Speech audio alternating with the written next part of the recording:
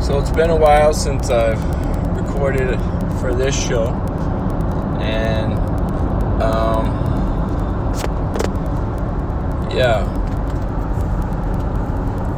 I go through these periods, I go through these real personal lows, and I'm trying to recognize a pattern throughout the last year or two, so I kind of predict when these lows will come on. And I knew that around the time of my birthday or September that I would feel this way, because I felt this way last year. And sometimes I feel this way, and even before Rachel died. But I try to think about my grief is, I think if you lose somebody and your life is happy before, and you have some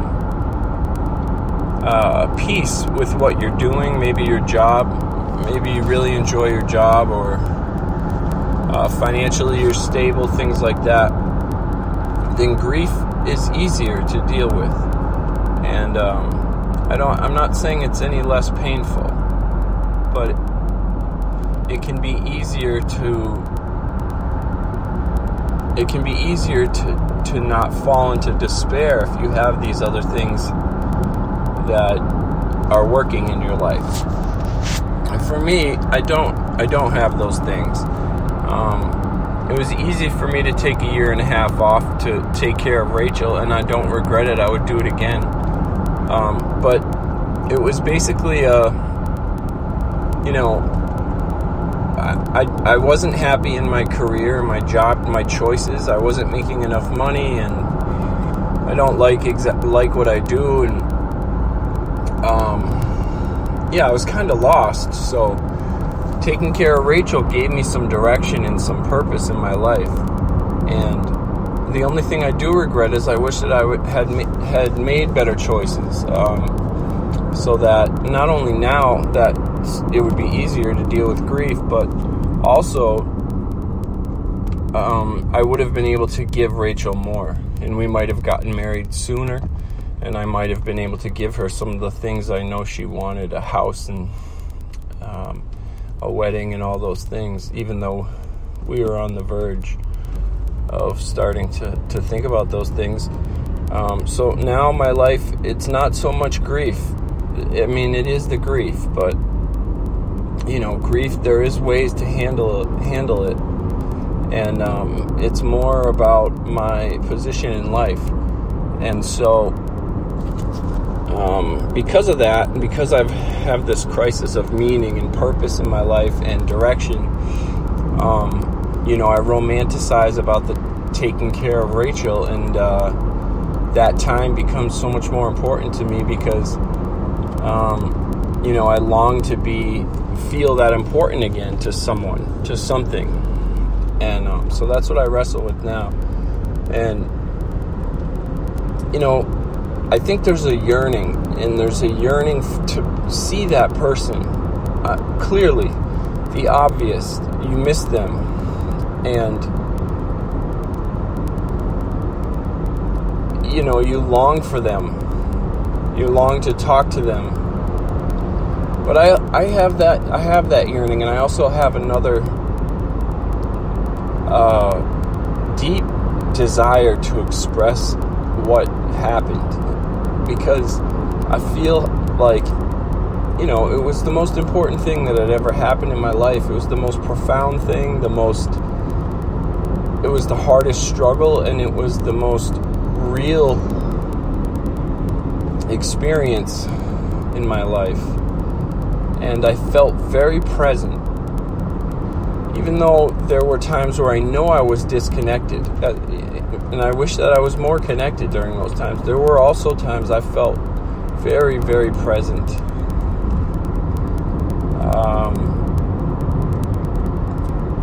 So now I just have this desire to talk about it. I don't know if it's because I don't know how things work like that. I don't know if soldiers, when they come back from war, desire to talk about it. I think they do. And I'm sure they do. A lot of them do. They'll write a book, or they'll tell their story, maybe go on tour or something and talk to people about what they went through. But many of them don't do that. And I think I'm not comparing what happened to what it's like to be in battle. I mean, I can't imagine that, losing people close to you so quickly, and being forced to move on immediately, and continue immediately is really. I don't think they offer soldiers much time to grieve. I don't think they really don't at all. You're too busy fighting.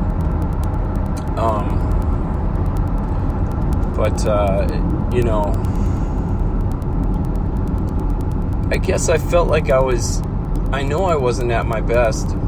We weren't sleeping, and the whole thing creates trauma in your brain, and you find ways to deal with it and cope with it. And I felt like I was a mess at the time, and physically, emotionally, I wasn't working. It was just a mess. It was just a mess at the time. But looking back, I do feel like I learned a lot from that, and I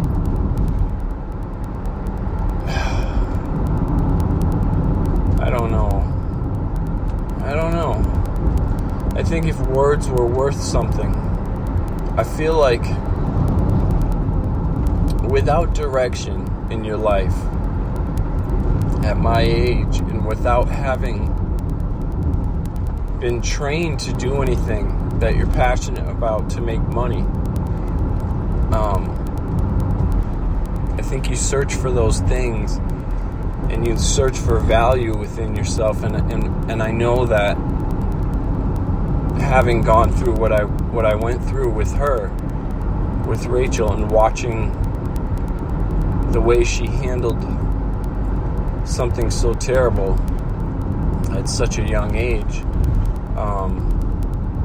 I feel like there's a lot of value there. So sometimes I think about, I wish words were worth something, and maybe they are, I don't know. But I post these things on Facebook because I have these really loud, aching sentiments that I need to get out, and I don't know where else to get them out. I know that on Facebook that people will be forced to see them, and I don't know if that's the best place for it, but I have a need to express myself, and I wonder, I'm sure there's a way, but it would require like a lot of focus and attention in order to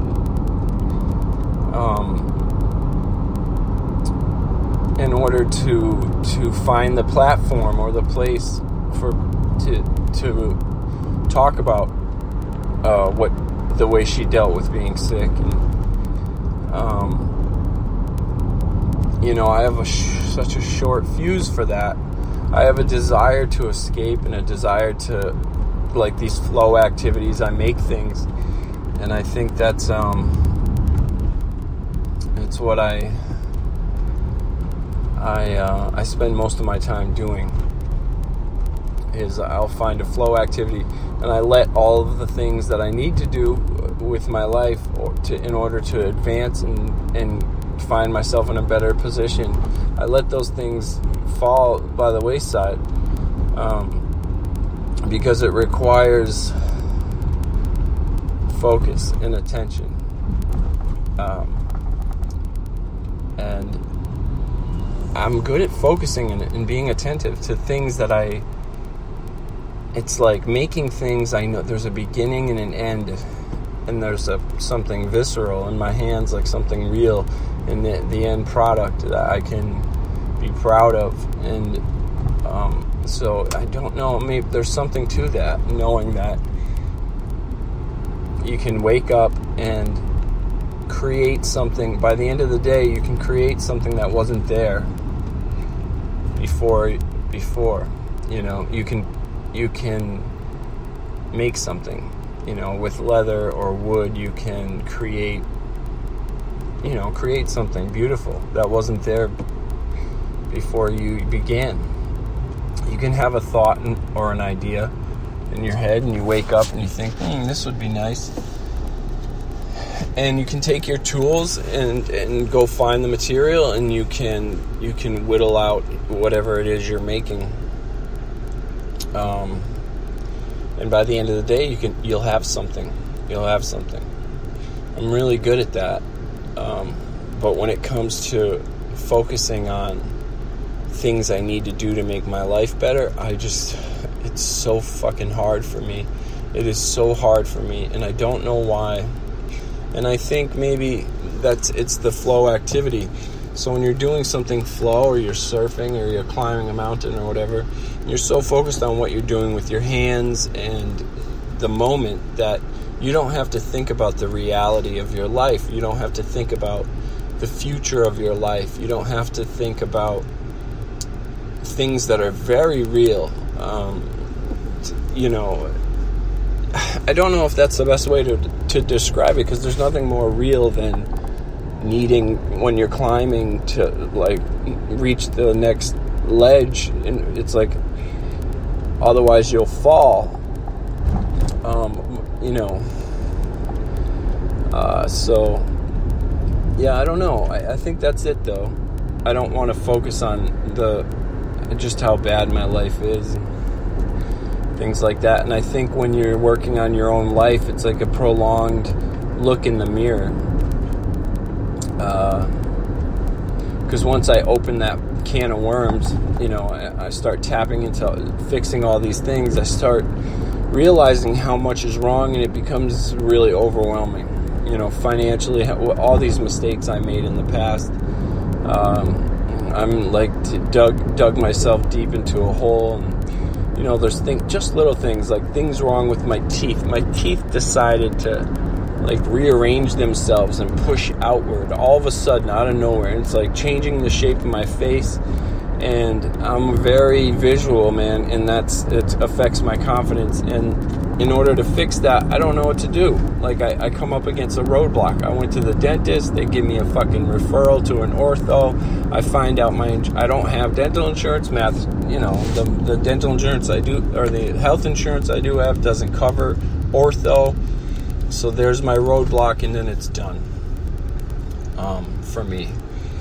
And and little things like that would help me feel better on the day to day, or getting a different job, or whatever it may be. It just seems very heavy. It just seems very fucking heavy. And it's easier to just go and do what your days has scheduled for you. Making phone calls and, finding dental insurance, whatever it is, or like fucking scheduling interviews, writing a new resume, fucking contacting people, and then showing up. It's hard for me. It's hard. Working out is easy. Sweating is easy for me. But those things are difficult. I'm going through one of those times where I really miss Rachel. And so other stresses become really hard for me, that's it. I miss her.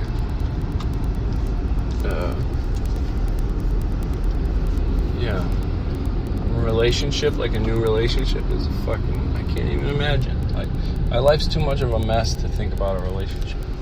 I'd have to fix so much in order to feel like I could add anything to anyone's life. So, but that's it for today. I just felt like recording a quick one. I'm in the car. Sorry if the audio sucks. But, I'm sure there's people that can identify with what I'm going through. I'm not sure. I don't know, like, the numbers. I don't know how many people have lives that are a mess like mine. On so many levels. But I'm sure there are. There are people that are going through worse hardships, and but